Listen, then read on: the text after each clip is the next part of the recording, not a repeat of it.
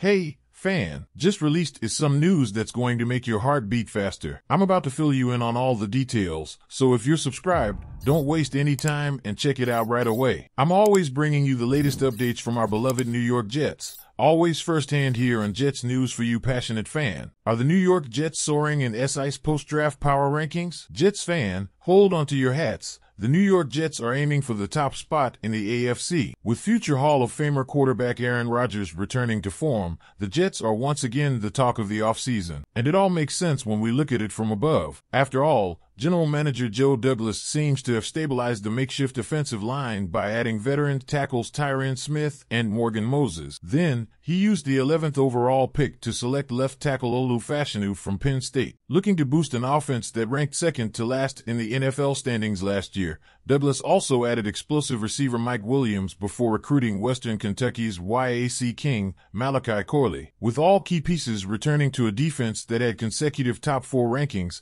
it's easy to understand why New York landed at 10th place in Sports Illustrated's post-draft power rankings. This is an Aaron Rodgers-led team, and I know many of you see the Jets as perpetually superfluous, but I believe that if everyone stays healthy, this team will be seriously good. Olu Fashanu didn't change my opinion much. I hope he can be developed and gradually integrated into a starting role, or Morgan Moses can play guard until someone is pressed into playing a position out of necessity. I liked seeing the Jets invest in physical running backs and receivers who can help alleviate pressure on Rodgers. When offensive coordinator Nathaniel Hackett and Rodgers were at their best together, Rodgers had a group of reliable running backs and receivers who broke tackles on quick receptions. The reigning Super Bowl champions, the Kansas City Chiefs, obviously took the top spot. The Jets were the second highest ranked AFC East team, behind the Buffalo Bills, who came in 7th and won 4 consecutive division titles. The Baltimore Ravens, 4, Cincinnati Bengals, 5, and Los Angeles Chargers, 9, are the other AFC teams ranked above New York. The Jets will host their annual rookie minicamp this weekend,